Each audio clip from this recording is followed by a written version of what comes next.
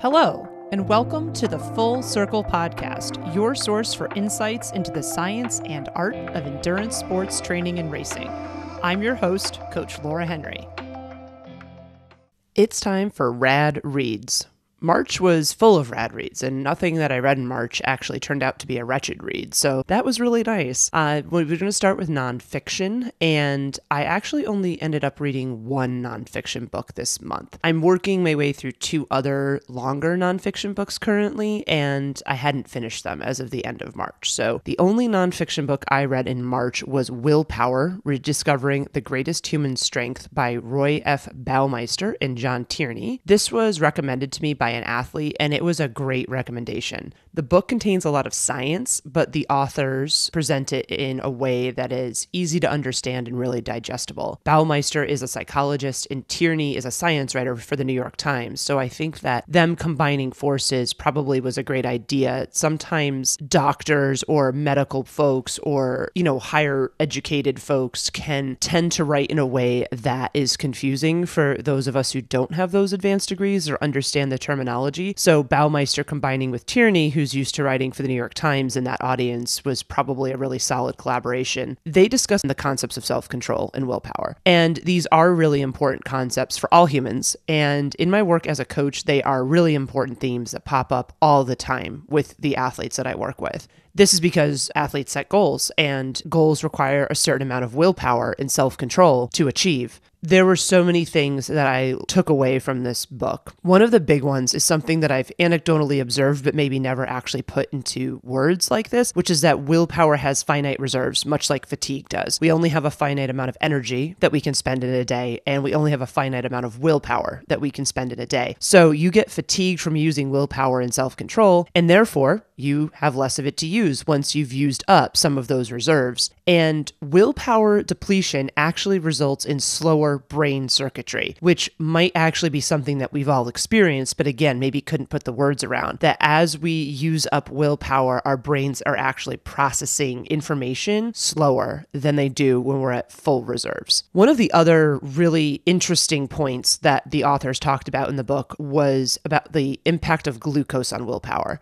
I have talked a lot about how glucose is so important for athletes and that the cultural resistance to consuming carbohydrates is not a good thing for humans and how it's especially not a good thing for athletes. The brain only accounts for 2% of the human body's weight, but it consumes 20% of glucose-derived energy. So this makes the brain the main consumer of glucose in the entire human body. Glucose, which is sugar, which is a carbohydrate, is converted into neurotransmitters for the brain to use. Glucose and hypoglycemia, aka low blood sugar, impact self-control. So simply put, if you don't consume enough fuel, and especially if you do not consume an appropriate amount of carbohydrate, both in your daily diet and during your workouts, among other things, you are going to experience a decrease in self-control and willpower. You will also experience a performance decrease based on the lack of energy availability. But in the context of this conversation, it is also going to decrease your self-control and your willpower. Obviously, this has impacts on performance, both in training and in racing. But it's particularly dangerous if this occurs in a race, and especially a long course race, something like a half marathon, a half Ironman, an Ironman. Because when you lose your willpower, self-control, and drive, you are not going to have the desire to continue, or it's going to become very difficult for you to continue. So if you underfuel, if you don't consume enough carbohydrate, if you don't consume enough calories, if you don't consume enough energy, you are going to lose your willpower, self-control, and drive to continue well in the race. Another interesting point that the authors brought up was about how willpower and self-awareness interact. And as anyone who listens to this podcast or anybody who's worked with me for a while knows, I talk about self-awareness all the time. Increasing your self-awareness increases your willpower. Self-awareness as it pertains to this discussion can be defined as comparing ourselves to the standards that are set by ourselves and by our neighbors or our peers. Self-awareness is knowing where things are relative to where they should be. Where things are. And I know I talk about that all the time too. We need to become aware of what's actually true. Changing personal behaviors to meet those standards that are set by ourselves or by others requires willpower. And so willpower without that self-awareness can actually be quite useless, because if you are having this drive to do something and you don't actually understand where you are, you might be just driving yourself towards something that's either intangible or unattainable or just not relevant to your current situation. So it's really important to always be trying to foster this self-awareness. The final point that I thought was really interesting from this book was about self-control related to willpower. So perhaps paradoxically, people with high degrees of self-control use willpower less frequently than people who have less self-control. And this is because people with high degrees of self-control play offense instead of defense. People with high degrees of self-control are more organized, and they arrange their lives so that they have less temptation that confronts them. And as a result, they need to engage willpower less frequently. Procrastination depletes willpower. The research conducted by Baumeister shows that people who say that procrastination is a defining personal characteristic of theirs have less willpower than folks who are not self-identified as procrastinators. So I think this is really interesting because there are so many of us who are procrastinators, and it makes sense if we really think about it that if you are constantly putting things off until the last minute, that you actually don't have as much willpower as somebody else who doesn't engage in those procrastination behaviors. Obviously, I think this book has a lot of applications for my coaching and my work with athletes. And a lot of the points that I just went over are things that I'm definitely going to be carrying into my work and using to help guide future conversations I have with athletes. And I think that these are good perspectives to have when an athlete is lacking in self-control or in willpower in a given situation. So I definitely think that this is a great read. I think it's incredibly interesting. I think it's a really good read, especially in this era where we are distracted and constantly cognitive switching from one thing to the next without staying focused on something. I see that daily behavior starting to carry through into athletic goals for athletes, because I'm actually seeing that athletes are setting fewer goals or less ambitious goals now. And I think it's because there's an overall decrease in self-control and willpower because of how distracted we are. So I definitely think that this is an awesome book and I would highly recommend it. So I only read one nonfiction book in March 2024.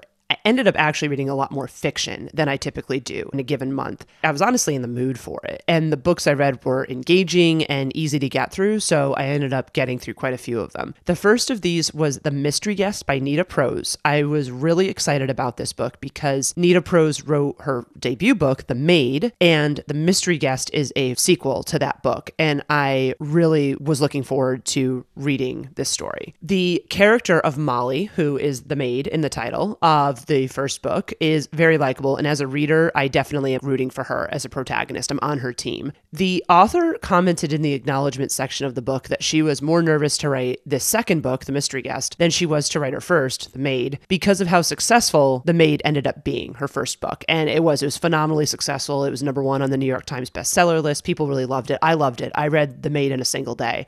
And I have to say, while I really did like The Mystery Guest a lot, I will say I did not enjoy it quite as much as I enjoyed The Maid. And while I really liked how the narration alternated between the past and the present day in the book, Molly's relationship with her gran is definitely one of the things that drew me into both books and really made me like Molly's character. I sometimes felt that the author was trying too hard, and quite frankly, I think that the ending was disappointing and unsophisticated in some ways. So all in all, it was enjoyable, but unfortunately, as the author feared, in my eyes, it did not live up to the first book. After I read The Mystery Guest, I read the Maybe series by Colleen Hoover. And the Maybe series contains 3 books. The first is Maybe Someday. The second is Maybe Not, which is actually really a novella. And the third is Maybe Now. I really liked the series. I enjoyed the main characters and how the narration alternated perspectives. So it wasn't just one protagonist that we were always seeing the story through that one person's eyes. What I've learned about myself, and not just from reading this series, is that books that feature music lyrics as a part of the narration are not something I really like. A memorable example actually would be Suzanne Collins's The Ballad of Songbirds and Snakes. I did not like that book, and a lot of it was because there was so much music written out throughout the book, and I just didn't do anything for me. And that was the same in this series. Music lyrics feature pretty prominently and are used to communicate some of the themes of the book, and I just honestly want to skip over it and not even read it. I just tune out as a reader. The first and third books in particular have a lot of it, and it just doesn't connect for me. Music really only works for me if I hear it or if I feel the audible vibrations from sound waves, so I've just learned in books it just doesn't work for me. All of this being said, The premise of the series is interesting, and I liked that it dove a bit deep on what it would be like to communicate with someone who is deaf. So one of the protagonists, Ridge, is deaf, and I really liked having the perspective of a deaf main character. I liked that Maybe Not, the second book in the series, which is really a novella, told the story of one of the supporting characters for Maybe Someday. And some of the timelines in Maybe Not overlap with Maybe Someday, and some of the scenes are actually exactly the same. So it was really interesting to see a different character's perspective of a scene that I had already seen play out in the first book.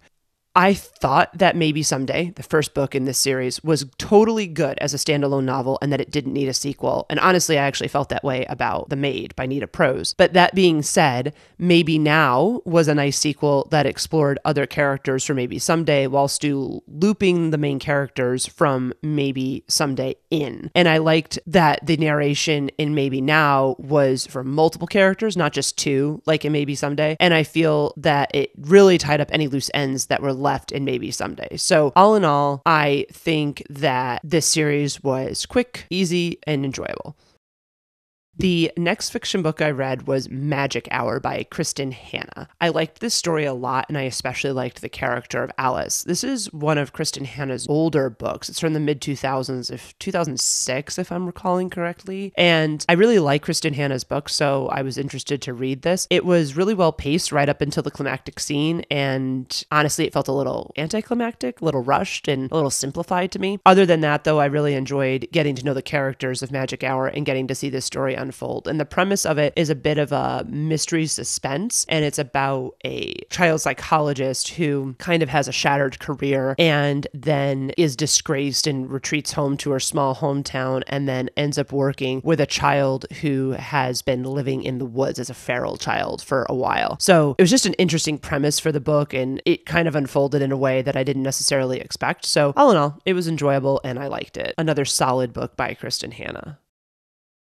The next fiction book that I read was The Storied Life of A.J. Fikry by Gabrielle Zevin. This is the second book this year that I've read by Gabrielle Zevin. The first was Tomorrow, Tomorrow, and Tomorrow that I read a couple months ago. I liked that book so much I decided to read something else that she had written, and I picked up The Storied Life of A.J. Fikry. This was a very sweet and a very easy read. The thing I liked most about this book was how it was organized. Each chapter begins with a book or a short story being recommended by the protagonist, and as the story of the book unfolds, you learn who he is recommending them to and why he's recommending these books. And each recommendation that he makes ties in with what happens in the chapter that it precedes. So I thought that was a really interesting thing. You could kind of foresee some themes that were going to be popping up in that next chapter if you were paying attention to that book recommendation that the protagonist was making. And I thought that that was a really creative way to tell the story. And I also thought that the entire story of the book was a really creative way to showcase a love of books.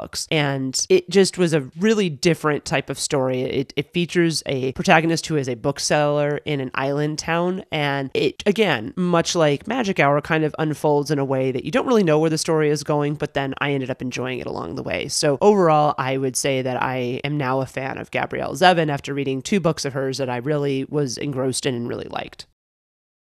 The final book I read in March 2024 was Lessons in Chemistry by Bonnie Garmus, and I loved everything about this book. I cannot think of a single thing I didn't like in this book. This is probably my favorite book, other than Willpower, that I read in March of this year. I loved the premise, I loved the main characters, I loved the story, I loved how the story was narrated, and I most especially loved the character of 630, which I'm not going to spoil for you if you're going to go read it, so just read the book and I dare you to dislike 630. It was really original, this book, and it was really engaging, and I thought it was such an incredibly well-written debut novel, and this is a debut novel, so it's all the more impressive in my eyes because of it. It's a story about a female chemist who is living in the late 1950s, early 1960s, and how her life unfolds at that time period, trying to be a woman of science in an era that really favored males in that field. Just a really, really interesting book. I was recommended this book by several people, and I was kind of nervous to read it, honestly, because sometimes when people talk about a book a lot or they really build it up, it's just not as good as everyone says it is, and that was not the case for this. this definitely lived up to the hype. As I was reading it, I was looking forward to getting back to reading it. So every time I'd put it down, I'd be like, oh man, I can't wait to continue reading it the next time I pick it up. And each time I had to step away from it, I was kind of sad. And I just really looked forward to coming back to it later. So that to me is one of the hallmarks of a good book, that when you just are so looking forward to reading it and want to continue with it. So definitely go read Lessons in Chemistry if you're looking for something interesting, creative, and engaging. And like I said, just see if you don't love 630 as much as I did. I hope that you enjoyed hearing about the rad reads that I had in March 2024. If you'd like to learn more about the books that I discussed, there is a full list of them all in the show notes. I hope that this coming month in April, you discover a book that you can't put down. Happy reading. That was another episode of the Full Circle Podcast. Subscribe to the Full Circle Podcast wherever you listen to your favorite podcasts. If you like what you listen to, please be sure to leave us a rating and review, as this goes a long way in helping us reach others.